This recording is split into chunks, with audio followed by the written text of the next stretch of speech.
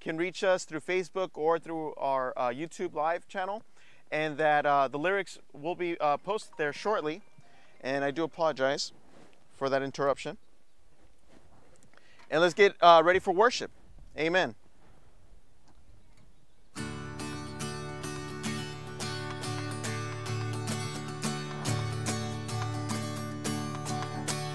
I was buried beneath my shame.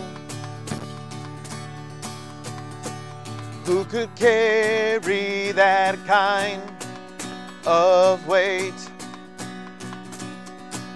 It was my tomb till I met you.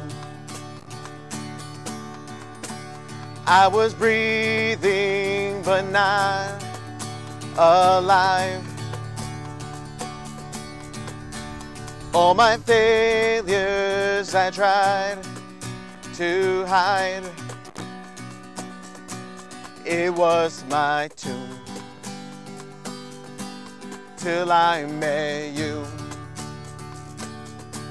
You called my name and I ran out that grave. Out of the darkness into your glorious day. You called my name and I ran out that grave. Out of the darkness into your glorious day. Now my mercy has saved my soul. Now your freedom is all that I know.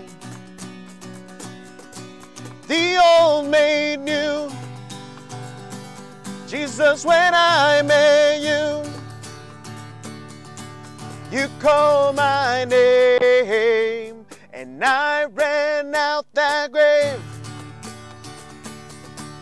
Out of the darkness into your glorious day. You called my name and I ran out that grave. Out of the darkness into your glorious day. Out of the darkness to your glorious day. You called my name and I ran out that grave. Out of the darkness into your glorious day.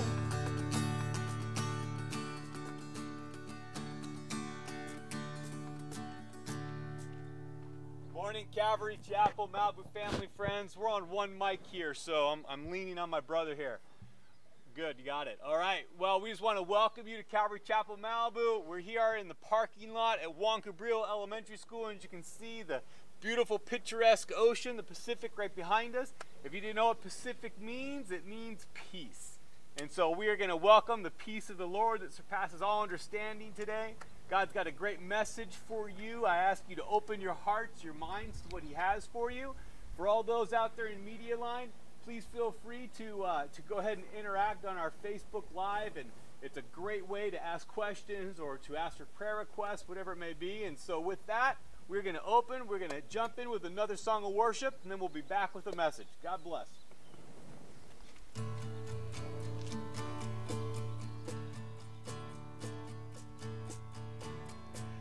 How many of you guys feel that you've been rescued in your life by Jesus? How many of you guys know that He has broken every chain that you've been experiencing in your life? The second part to the song said this: I needed rescue My sin was heavy, but your chains break the weight of your glory. I needed shelter, I was an orphan. Now you call me a citizen of heaven. When I was broken, you were my healing. Now your love is the air that I'm breathing. I had no future, my eyes are open, 'cause when you call my name, I ran out that grave, out of the darkness, into your glorious day.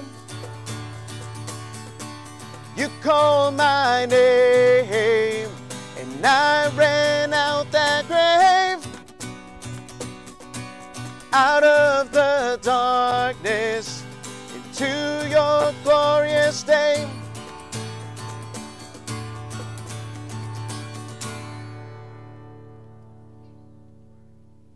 How many are grateful to be here this morning?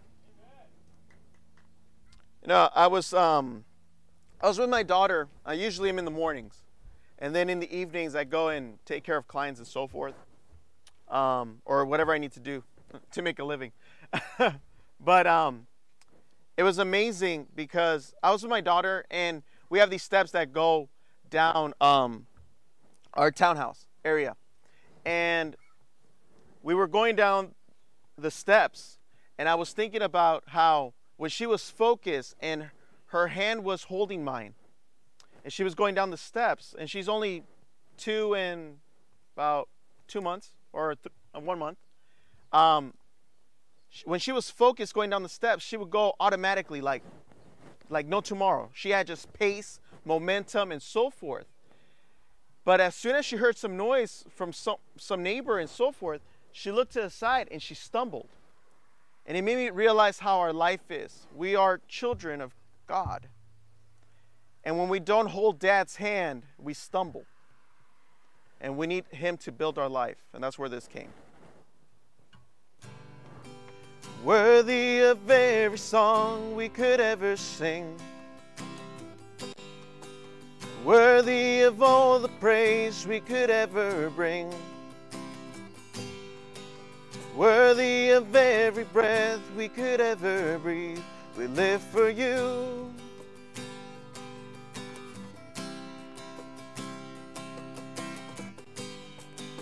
Jesus, the name above every other name. Jesus, the only one who could ever save. Worthy of every breath we could ever breathe. We live for you. Oh, we live for you. Holy, there is no one like you. There is none beside you. Open up my eyes in wonder. Show me who you are and fill me with your heart and lead me in your love to those around me.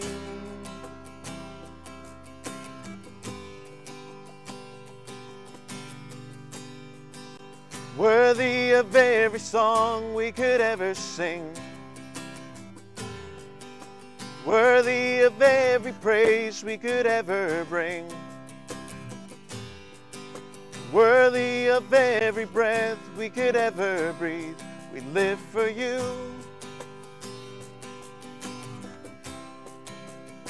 Jesus,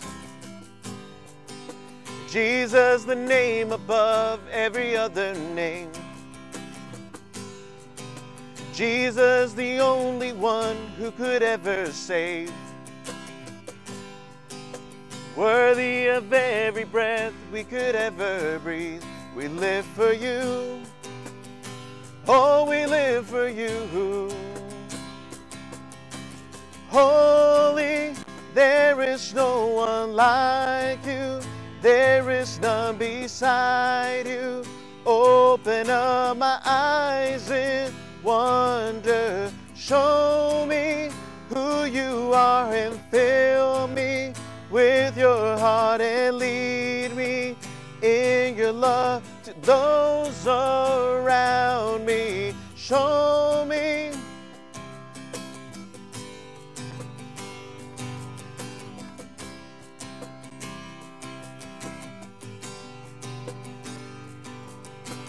holy, there is no one like you. There is none beside you.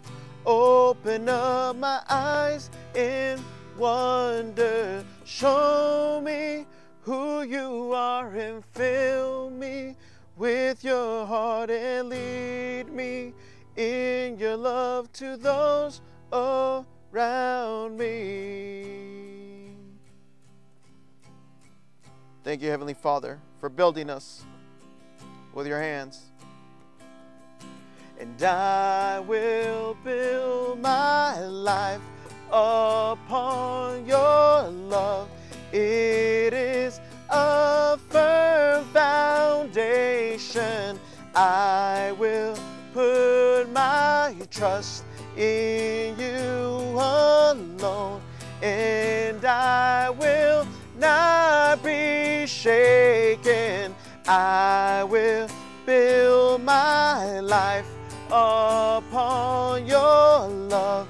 It is a firm foundation. I will put my trust in you alone, and I will not be shaken.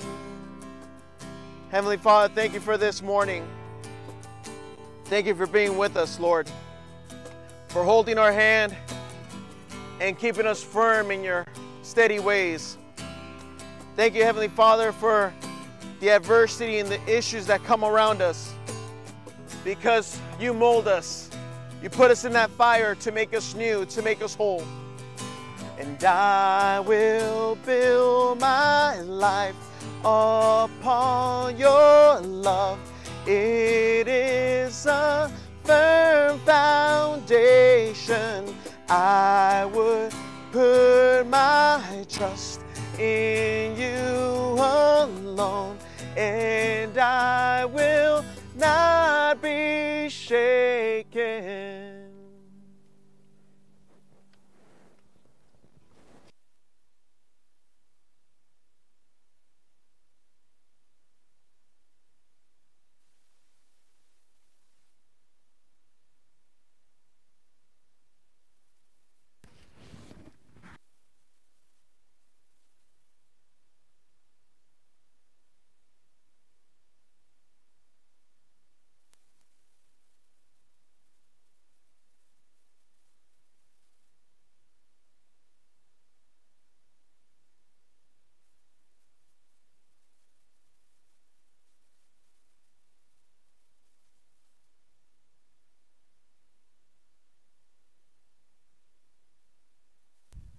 On now?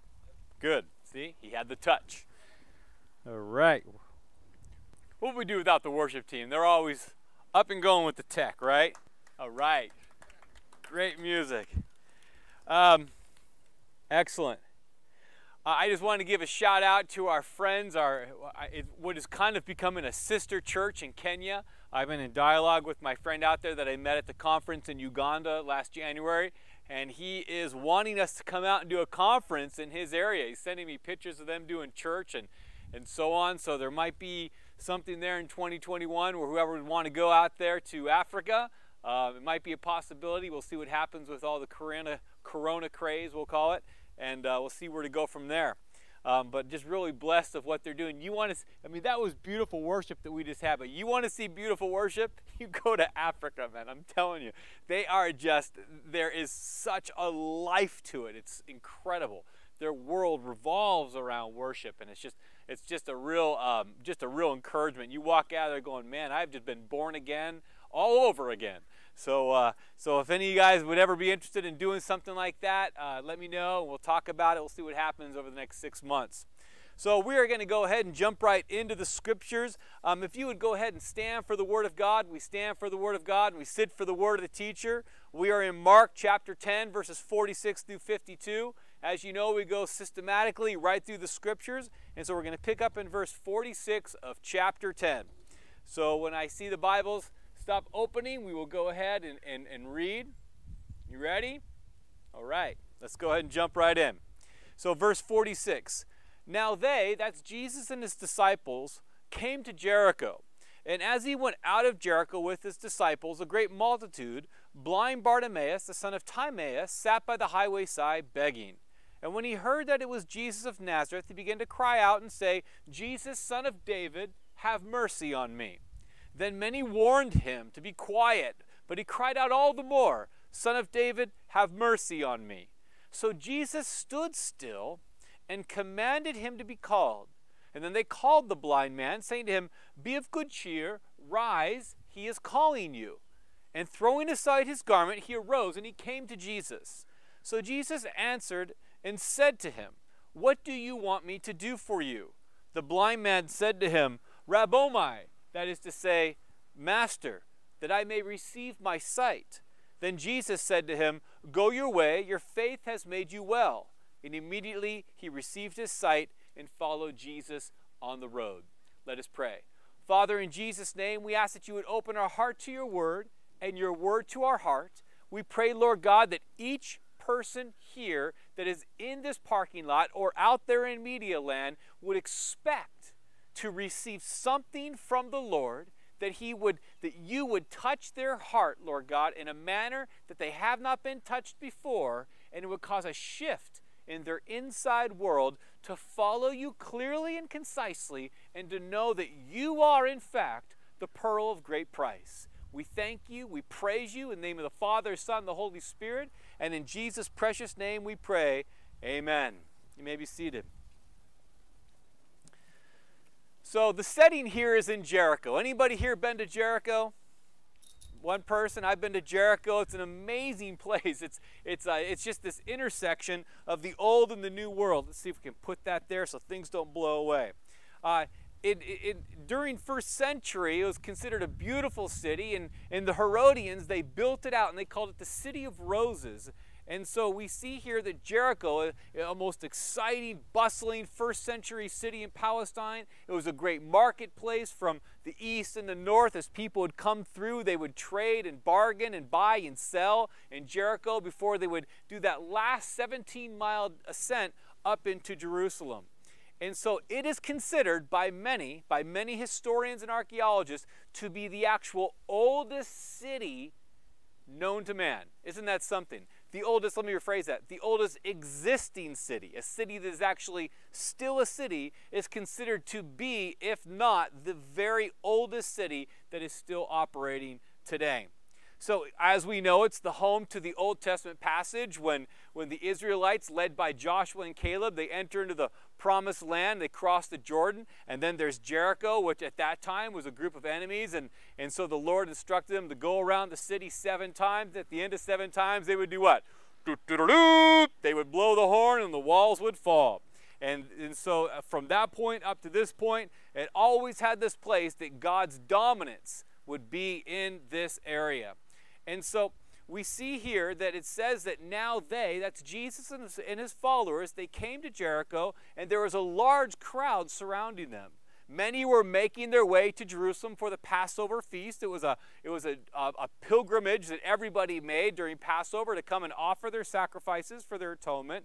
And it says that as Jesus went out of Jericho with the disciples, that a great multitude followed them. It was customary for distinguished rabbis to have a following with them, and while they were walking along the road, surrounded by others, the multitudes, they would be teaching along the way the things of the Lord. And so for our Lord, at this point, his earthly ministry will soon come to a close. His end is near. It's in this setting that Jesus will perform his very last recorded miracle in Mark. Now we know that there are a few other miracles in a couple of the other Gospels, the Synoptic Gospels as well as the Gospel according to John. We know that Jesus cursed the fig tree, which was a picture of the Old Testament, the Old Covenant sort of passing away, and that a new one was ushering in. or we remember when they were in the Garden of Gethsemane and Peter lopped off the ear of the Roman soldier. Remember that? And Jesus touched it and healed it. So there were those, but in the Gospel according to Mark, this would be the last recorded miracle. And we see here that there's a man by the name of Bartimaeus, and it emphasizes that he was the son of Timaeus and that he was sat by the roadside begging. So his day must have started like any other. He wakes up, he pulls the dirt from his hair and shakes off the dust of his garment, and he hopes for a crust of bread simply to eat something, to get something in his belly. To the people, because he was blind, he would have been considered cursed by God, and some generational sin had caused his blindness. But so he makes his way to the city gate, where he does each and every day. It's just another day in Jericho for this blind man, this blind Bartimaeus. And he sits there in the city and he listens as the city comes to life. So you have the donkeys in the corner going, hee-haw, hee-haw. And you have the children running around making noises, and you can hear the camel's hoofs starting to go like this. And so he can't see anything. He's in a world of darkness, but his ears are attuned to the surrounding region. He knows these sounds. They're very familiar to him. And he sits there in the city as it comes to life, and it's just another day in Jericho. But he just so happened to be exactly where he needed to be for something that would change his life forever and for always. The Bible says, "Seek the Lord while he may be found. Call upon him while he is near." The Bible also says in the book of Psalms that today is the day of salvation. And so when we position ourselves in the way of the Lord is always sure to meet our need. And so I want to say that as blind Bartimaeus is about to receive the greatest miracle a person could receive, that he's about to experience something that not only would heal his sight, but he would have an encounter with the living God made flesh, that when the need was made known, Jesus stood still. He stopped everything to address the need of this blind Bartimaeus, this poor beggar in the streets. So this morning's title today is "And Jesus Stood Still." And we're going to break this down into two parts. First, the cry for mercy, and the second, the call to mercy. So the first is the cry for mercy. Verse 47, the cry for mercy begins with what? A desperate awareness. It says in 47, the first part, it says that when he heard that it was Jesus of Nazareth, he began to cry out. So he hears the donkeys, he hears the children, he hears the camel's hooves, but now he hears something even greater. He hears this bustling and going, hey, there's that Jesus guy. Hey, there's that Jesus of Nazareth. He's the one that the Pharisees want to kill. He's the one that the Sanhedrin keeps coming down. But that guy has done some things that we've never seen before. This rabbi, man, he's got the gift, he's got the anointing. And so this starts to spark to life blind Bartimaeus. He's interested. He wants to know what is happening. How do I get access to this Jesus? When blind Bartimaeus heard that it was Jesus, he knew that Jesus was his only hope. How many of us today know that Jesus is our only hope? Social programs aren't our hope. Government is not our hope. Even our family is not our hope. The only hope that we can truly have, that is a hope that is lasting and will perform a miracle, such we see here in this passage, is Jesus, Jesus only. He's the only one. He's the way, the truth, and the life, and no man comes to the Father but through him. And so this man, this blind Bartimaeus, who sat by the highway side begging, he probably stenched of the dirt of the street, he had no shame when it come to seeking the recovery of his sight. He knew what his need was, and he wasn't going to let anybody get in the way of getting that need met. He knew he was blind. He was in perpetual darkness from his mother's womb directly into what we know as the known world. All he knew was darkness. And so I ask today, how many today may see with their physical eyes, but spiritually they are walking in darkness? They're blind. They're spiritually dead. The world winks at sin, does it not? Today we want to rename sin for something other than what it really is. But I want to encourage you, congregation, I want to encourage you out there in media land that the sin which God called as sin in the beginning of the scriptures is the same sin today, and there's nothing new under the sun. We're not more sophisticated. We're not more righteous. We're not more amazing than we were 2,000 years ago. If you think that well, you know what, because I've heard these conversations. I've heard it simply in the greatest classrooms that you could be at. I sat in a Yale class, and you know, when I was looking to possibly go to school at Yale, and I was in this divinity class, and I watched them try to redefine the sin of same-sex marriage. I'm going, that's not true. And this other guy goes, I don't think that's Paul's first century interpretation. They started to push back against this. And I'm going, you know what? It's the same sin as it was then as it is today. They started to reinterpret it. And it's just unbelievable how we think that there's something new under the sun. And the pushback is, well, you know, back then they weren't sophisticated. Today we have been enlightened with education. We have been enlightened with a modernization of the world. I'm going, okay, yeah, we have had some of that. But let me ask you a question. When Corona-19 first came out, what did you see in our culture? You saw this craze of people going to Costco and every grocery store you could possibly imagine and ramping up with toilet paper, ramping up with paper towels, ramping up with water, ramping up with everything that they get at the expense of somebody else not getting theirs. That is our primal nature. And I promise you, the Lord is my witness, that if something were to get too tough, I promise you your sophistication of your modern education cannot save you, nor will it restrain you from becoming an animal. I know it. I see it. The only people that will not be able, that will restrain are those that are walking in the coolness of the Lord. Each and every one of you have a beast inside you. I know, because I preach every Sunday and I see it. I'm just kidding. You're beautiful people. It's those people in media land. But the reality of it is, all it takes is a little bit of pressure, and you watch what will happen in society. No longer they're sophisticated. Those with the greatest degrees and the highest places of learning, all of a sudden they'll be the greatest beasts and the greatest animals, because they'll be hungering with that greatest sense of entitlement, going after what they want and what they need. There's nothing new under the sun, friends. It's all been written in the scriptures from the beginning until today. And the sins that God named as being a sin then are the same sins that will cause you to be separated from your holy God even still today. It says in the book of Isaiah 59, 9 through 10, "So justice is far from us, and righteousness does not reach us. We look for light, but all is darkness. For brightness, but we walk in deep shadows. Like the blind, we grope along the wall, feeling our way like men without eyes. At midday we stumble as if we were in twilight. Among the strong, we are like dead." Look what the Apostle Paul writes to 1 Timothy. This is such an interesting little scripture. It says in 1 Timothy 5:6, it says, "But they who live in pleasure are dead while they live." Wow. But they who live for pleasure are dead while they live. Now, can anybody identify with that?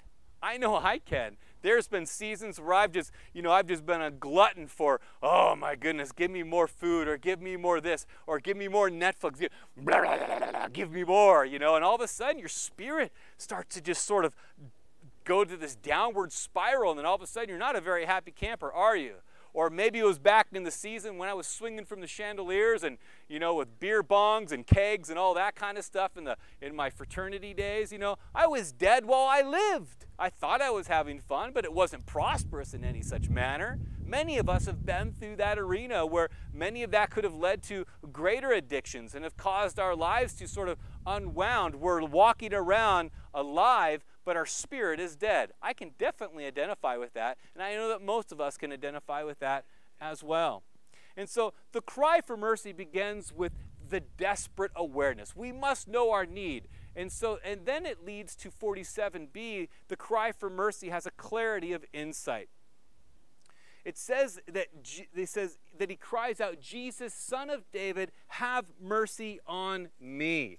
So he cries out, "Jesus, Son of David," a blatant messianic title. Everybody would have recognized this. So all of a sudden, this blind man, when everybody else sees him as Jesus of Nazareth, just this guy Jesus has some special gifts, nuh-uh. not blind Bartimaeus. He recognized him for exactly who he was. Not some great teacher, not some great prophet, nothing other than who Jesus really is, the Son of God, the Messiah who was to come, that was prophesied thousands of years prior. He says, "You are the Messiah, Son of David." This means that blind Bartimaeus was seeking Jesus as his hope.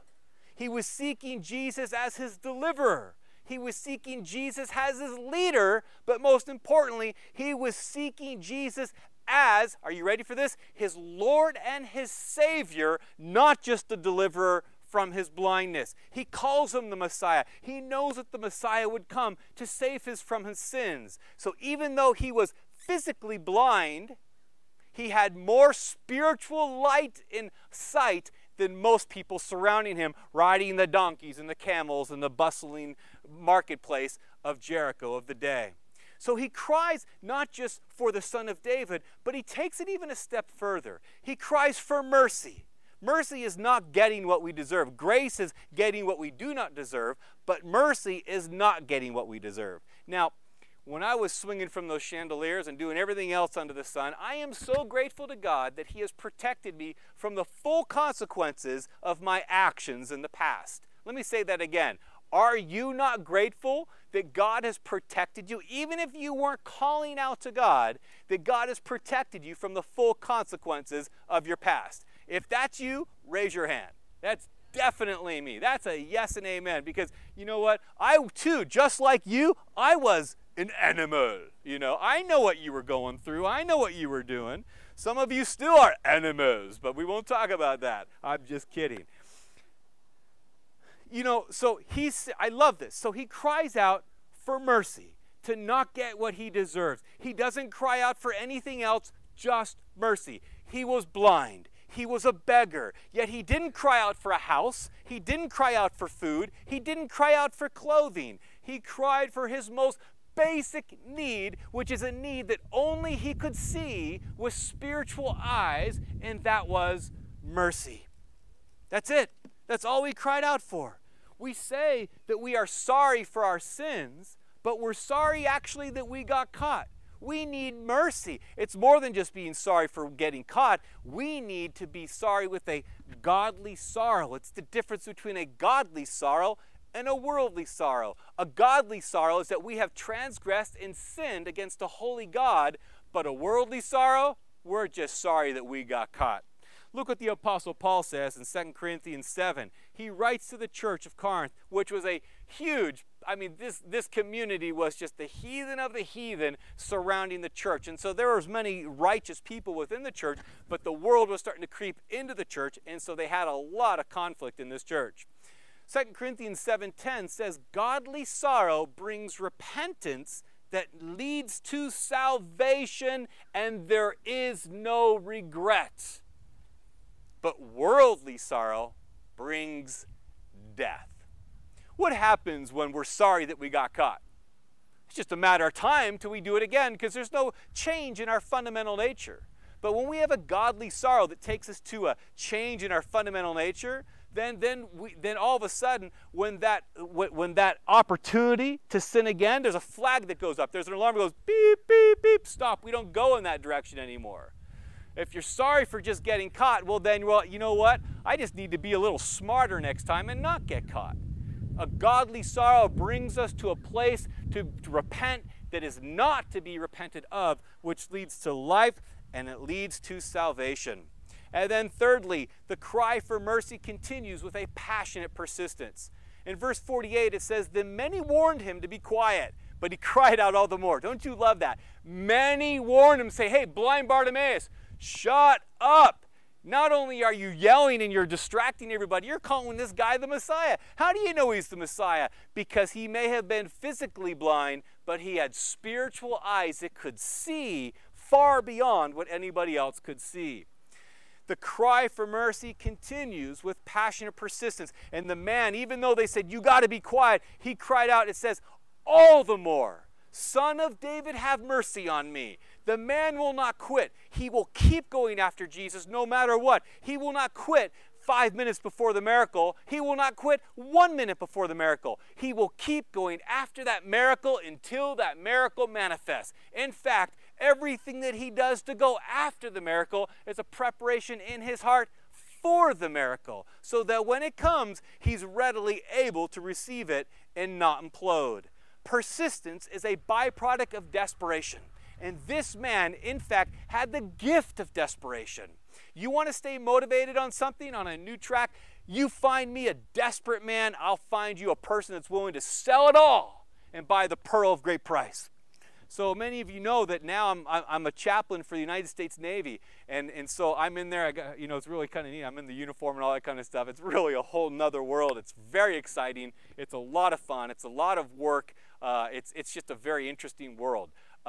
It is a proven fact that if you give too much to government, they'll mess it up. I'm just saying that. Even though we're the greatest Navy in the world, still, when it comes down to the lower echelons of administration and this and that, no. It does not operate on a level that operates out there. I hope nobody in the Navy is watching this. But the point of it is everybody would admit that on the administration level, it can be a little messy. You don't give things to government that you don't have to give to government. Hence, I'm a small government guy. You all know that.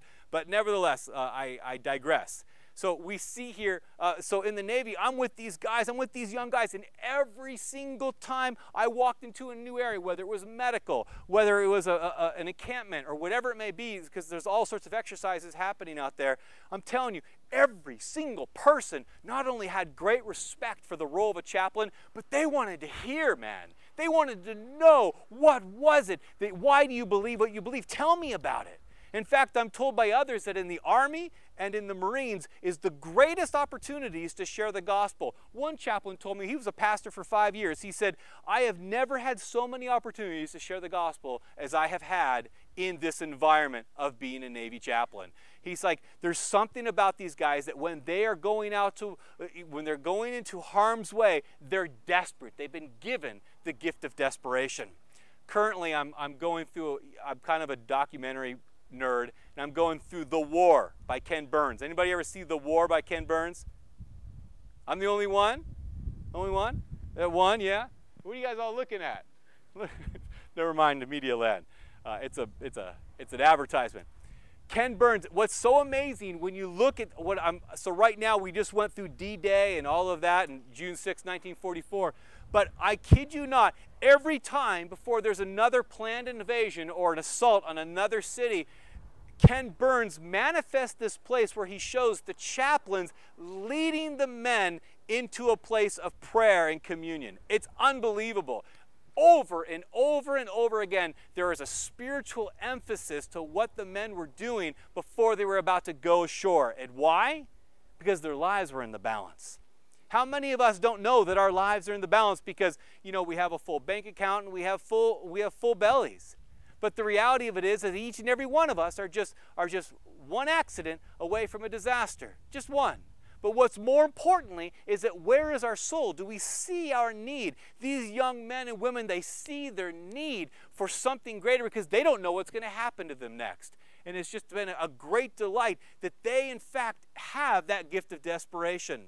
It says there in verse 48 that many warned him to be quiet, and he wouldn't be quiet. The worldly voices will always rear their head and come against us, trying to tell us to be quiet. Hey, pastor, tone it down a little bit on the sin. Don't you know that you're not supposed to preach about sin if you want your church to grow? Well, tell you something. I got a great gift as a preacher. I'm telling you, my gift is to preach this church down to a manageable size, and that's what we have right here. Because any more than that, man, I don't know what I would do with it. That's my greatest gift here. And so with that saying, we see the worldly voices rearing up, trying to quiet him. Hey, blind Bartimaeus, what are you doing?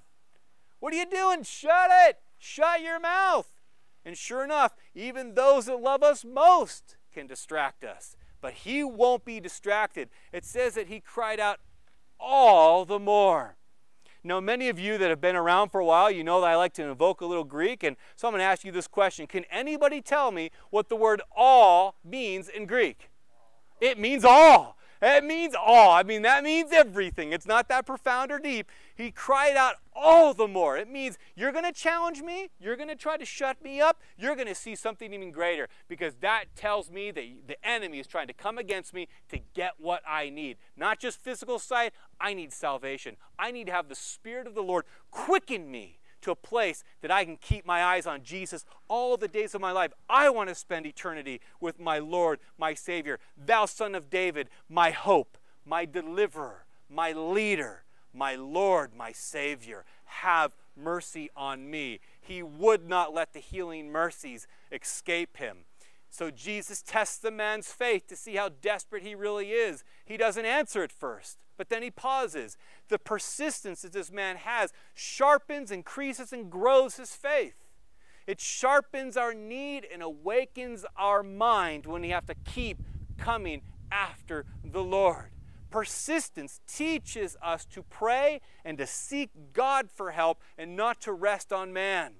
Persistence teaches us to worship God, to humble ourselves in the sight of the Lord, and he will lift us up. It is, in fact, the persistence that God gives us at the heart of the gift of desperation is a preparation for the miracle to come. Jeremiah 33:3 says, "Call unto me, and I will answer you and show you great and mighty things." Matthew 6:33. Can anybody quote it? How many things? Just a few? All for the media world, but seek ye first the kingdom of God and his righteousness, and all, capital A, capital L, capital L, all these things will be added onto you. This means that whatever you need to walk it out with Christ will be given you, and not only just enough, but more than enough, in abundance. Jesus would go on to say, "Ask and it shall be given you. Knock and it shall be open. Seek and you will find." So it's not just ask once, it's ask and keep on asking and keep on asking and keep on asking. Seek and keep on seeking and keep on seeking and keep on seeking. You knock and you keep on knocking and you keep on knocking and you keep on knocking. And something happens in your inside world when you go after the Lord with all of your heart, soul, body, and mind. When no half measures here, friend, you jump in with all of it. Something in your inside world starts to transform into the image of God. God takes that gift of desperation and he redeems it with a picture of salvation. And that leads to the miracle, the call to mercy. In 49 and 50, we see that Jesus stops everything when he calls us to mercy. It says in verse 49 that Jesus stood still. The crowd must have been huge, and Jesus stops in the midst of this crowd. How amazing! He stops without any hesitation. Now, many of you know, all of you know pretty much here, but in Media Land, if you're tuning in for the first time, my beautiful wife and I have an amazing 3-year-old child. But I can attest that this child has a nature that needs to be transformed. He can be very demanding, but he is the apple of our eye. But we have an exercise in our home, both my wife and I, that when he calls out to us, even if it's 100 times a day, we answer him. We answer him. He can go, "Papa, why? Papa, why? Because this." We answer him. And what we want to ingrain into him is that God the Father will always answer you. He will never wear out, even though I may wear out. He will never wear out. He calls him. And at this point, Jesus stops everything, just as a parent stops everything when the need of that child is being expressed. Jesus commanded him, said, "Bring that man to me." He commands him to be sent, and they send for the man because he couldn't reach him. There was too many people. Now, can you only imagine that the people start to swell around knowing that Jesus of Nazareth, this man, has a reputation for actually doing these miracles? I'm sure that some were even sitting there going, "Oh my goodness, guess what's going to happen? This guy, Jesus of Nazareth, being a great rabbi, he's going to rebuke blind Bartimaeus for actually calling him the Messiah, the Son of David. How dare he call him the Messiah, the Son of David?" Who knows what's going through their heads, but a lot of things are happening at this time. And so he calls him over, he brings him to him, because Jesus never turns a person away when they cry out to him. It's remarkable. It says here in this passage that when they went and grabbed blind Bartimaeus, what did he do? it says that he threw off his coat and he came to Jesus. It says that he threw aside his garment, he rose, and he came to Jesus. In other words, metaphorically speaking, he cast off all his impediments. He cast off all of his failures. He cast off all of his shortcomings. He cast off all of those things that had been holding him down for years spiritually. Like an old garment, he threw it away. He cast it off. And so the essential message there is, let the one who steals, steal no more. Jesus would say in Matthew 11, come to me, all you who labor and are heavy laden, and I will give you rest. In Hebrews 12:1, the author says, therefore, since we are surrounded by such a great cloud of witnesses, let us throw off everything that hinders and the sin that so easily entangles us, and let us run with perseverance or persistence the race marked out for us. Hebrews 12:1. Wow. Jesus stops everything when this man, out of the gift of desperation, calls on the Lord, not just as Jesus of Nazareth, the great teacher, rabbi, but as the Son of David, the Messiah, the one who is and was and is to come. You see, Jesus meets the need when he calls us to this healing mercy. Blind Bartimaeus knew exactly what he needed. He needed to see. We need to see spiritually. Blind Bartimaeus needed personal confession. We bear fruit in accordance to repentance. Blind Bartimaeus needed to confess his faith in Jesus. The Bible says, without faith, it is impossible to please him. Blind Bartimaeus led with calling Jesus, Rabboni, Master. Our Father who art in heaven is the prayer that Christ taught us to pray, giving first and foremost all reverence to the one who is in heaven. A specific request received a specific answer. He says, go your way, your faith has made you well, or in the King James Version, your faith has made you whole. But what's interesting about that? Do you know what the word in the Greek is used for whole here? It's sozo. And the word sozo, every other time in the New Testament, is used to describe salvation. He says, not only do you now have eyes to see, but your soul has been saved. I saved your soul, but I also touched your eyes. He was made whole, not only whole physically, but whole spiritually, emotionally, and psychologically. Look at the gratitude that follows this man's salvation. It says that immediately he received his sight and followed Jesus on the road. Now, we see that immediately he received his sight and followed Jesus on the road. But friends, I want to say this. I believe that this man was seeking the Messiah and salvation for all his life, because God had used this place that when the Messiah came, he actually recognized who he was. And I've said this often before, that in the church today, not our church, but in the Church of America, many people become a part of the church because it's a great community, isn't it? It's a lovely community. We have great people in the church, and people just, people network and come together. It's wonderful. But who would actually recognize Jesus if he were walking through here today and he wasn't dressed like you or I? How many would? And I would say not those that are just a part of the church community, but those who had been seeking Jesus for years and years would recognize him at that point. The Bible says that my sheep hear my voice. And I want to say this. If you've been seeking truth, if you've been seeking God in whatever capacity, maybe it's not the defined God like you and I know as Jesus Christ, but you've been seeking with all of your heart, I'm telling you today, he's been leading you to this point to recognize Jesus Christ, the Son of God, as the Messiah, the one who is and was and is to come. To recognize him as the one who will not only heal your physicality, but will also make you whole spiritually, emotionally, and psychologically. He is the one that can do it. And so let us, as it says in Hebrews 12:2, let us fix our eyes upon Jesus, the author and the perfecter of our faith, who for the joy that was set before him, he endured the cross, scorning its shame, and sat down on the right hand of the throne of God. An incredible passage and a picture. I can see blind Bartimaeus today. years ago when I was in Jericho, and we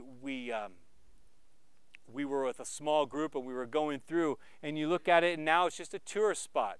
It's just a tourist spot. But today, back then, today it's a tourist spot, but back then it was a hustling, bustling city of a portal that all of these people would come from the north, from the east, and from the south, and it was a segue where they would go through this city to get to the holy city, Jerusalem.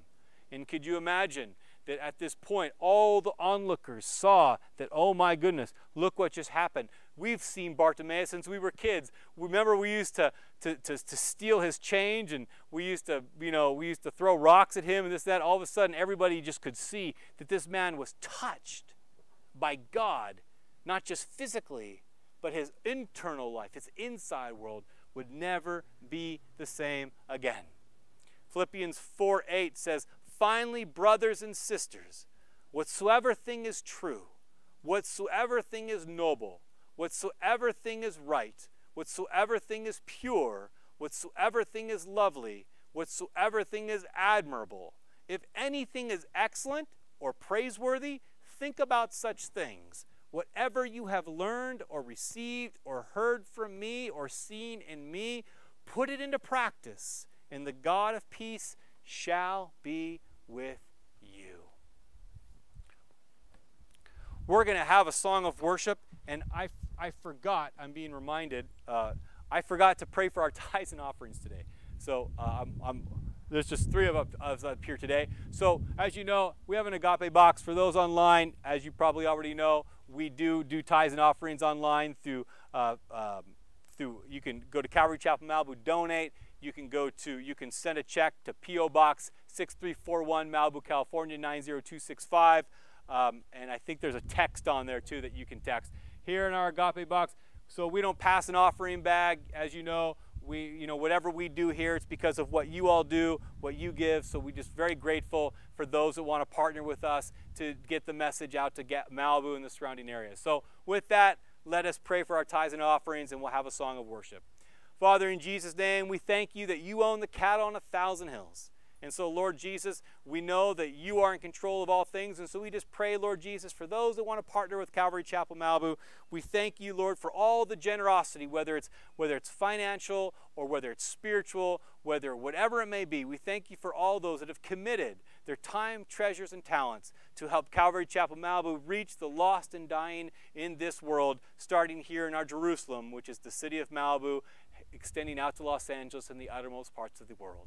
We thank you and we praise you in the name of the Father, the Son, the Holy Spirit, and in Jesus' precious name we pray, amen. Let's have a song of worship.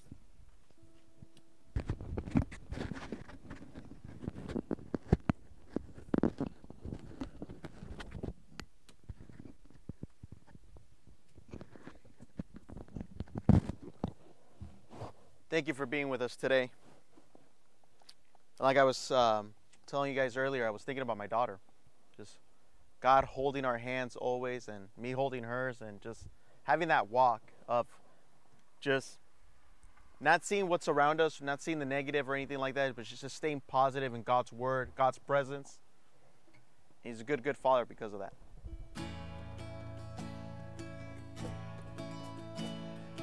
I've heard 1,000 stories of what they think you're like, but I've heard the tender whisper of love in the dead of night, and you tell me that you're pleased and that I'm never alone.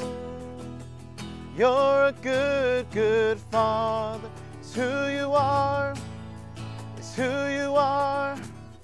It's who you are, and I'm loved by you. It's who I am. It's who I am. It's who I am. I've seen many searching for answers far and wide, but I know we're all searching for answers only you provide. Lord, because you know what we need before we say a word. You're a good, good Father. It's who you are. It's who you are. It's who you are, and I'm loved by you. It's who I am. It's who I am. It's who I am. You're a good, good Father. It's who you are. It's who you are. It's who you are, and I'm loved by you. It's who I am. It's who I am. It's who I am. Because you're perfect in all of your ways. You are perfect in all of your ways. You are perfect in all of your ways to us. You're a good, good Father. It's who you are. It's who you are. It's who you are, and I'm loved by you. It's who I am. It's who I am. It's who I am.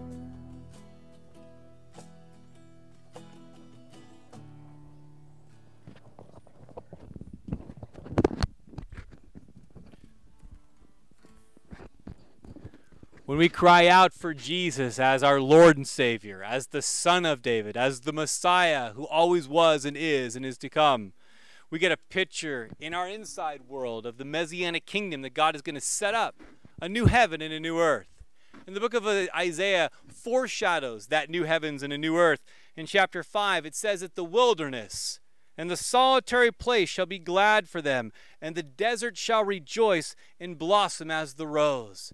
Perhaps you are walking in a desert today, and the Bible says that when you get a hold of Jesus, not just as your deliverer, but as your Lord and your Savior, He will blossom your wilderness as the roses in the desert. He says that He will blossom as the rose. And it says that it shall blossom, not just blossom, but it will blossom abundantly and rejoice even with joy and singing. He says, strengthen your hands and confirm your feeble knees. Say to them that are of a fearful heart, be strong. Be strong and do not fear. Behold, your God will come with vengeance, and He will recompense. He will come and He will save you. Then the eyes of the blind shall be opened, and the ears of the deaf shall be unstopped. The lame man shall leap as a hart, and the tongue of the dumb shall sing. For the wilderness shall waters break out, and streams in the desert. And he says, and a highway shall be there, and a way, and it shall be called the way of holiness. No lion shall be there, nor any ravenous beast shall go there. It shall not be found there, but the redeemed shall walk there. And the ransomed of the Lord shall return, and come to Zion with heads, and they shall obtain joy and gladness and sorrow, and sighing shall flee away, never to be seen again. So with that, I'm going to ask you to bow your head and pray this prayer with me, that we can get a glimpse of that heavenly new heavens and new earth, that we can get a glimpse of heaven this side of heaven. Would you join with me in prayer and just repeat after me?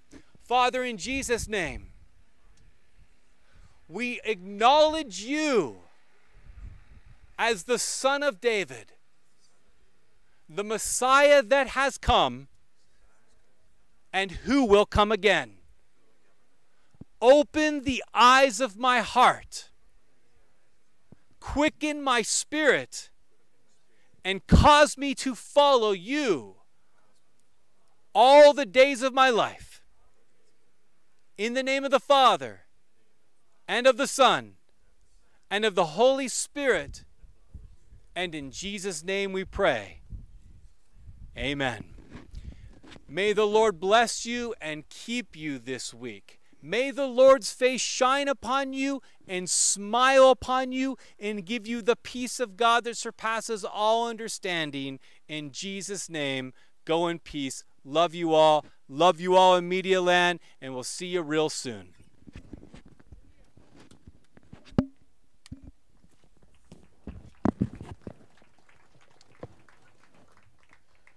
Oh, this love so undeniable, I can hardly speak. Peace so unexplainable, I can hardly think as you call me. Deeper still as you call me. Deeper still as you call me. Deeper still into love, love, love. Because you're perfect in all of your ways. You are perfect in all of your ways. You are perfect in all of your ways to us. Because you're perfect in all of your ways. Because you're perfect in all of your ways. Because you're perfect in all of your ways to us. You're a good, good Father. It's who you are. It's who you are. It's who